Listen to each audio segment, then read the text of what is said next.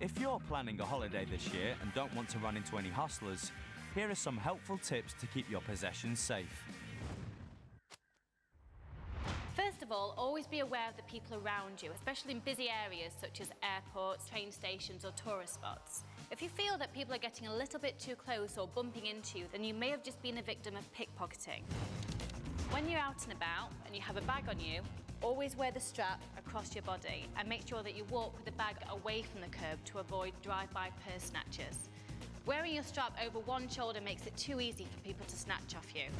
Now, the last thing you want to be doing is walking around a busy marketplace with an expensive watch or necklace. The best advice anybody could give you is to leave all valuable possessions at home in the first place.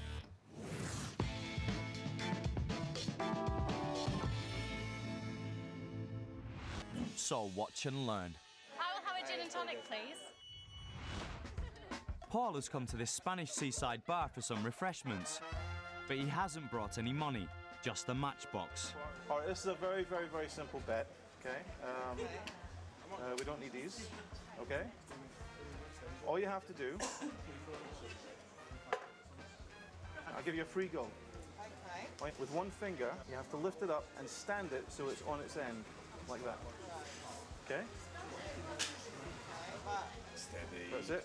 I don't think that's very good. This is kind of like a sobriety test as well. Well done. Now, you have to do it again, and if you can, I'll buy everybody drinks, but if you can't, you all have to buy me drinks. That was just the trial run to prove that it can actually be done. From now on, they're playing for drinks. The matches, there is a flea in here, very, very, very well trained flea. Okay. Exactly the same as before. All you have to do, lift it up. Come on, man. We'll all count on you. There's something going on here. My wallet's coming out of. My mental powers. Yeah, you've done something. Yeah, to the the mental. box. You've done something. Well, shifty. could we do it again? You want to try again? Okay. We have to be very fair. There is absolutely nothing inside the box. Well, the flea actually jumped out. You want to pick him up? Pick him up. Drop him back in there. All right. Exactly the same as before. Make sure there's nothing sticky on the glass or anything like that. Yeah? He's done something to it. That's 2 rounds of drinks for me. This bet has nothing to do with invisible fleas and everything to do with basic physics.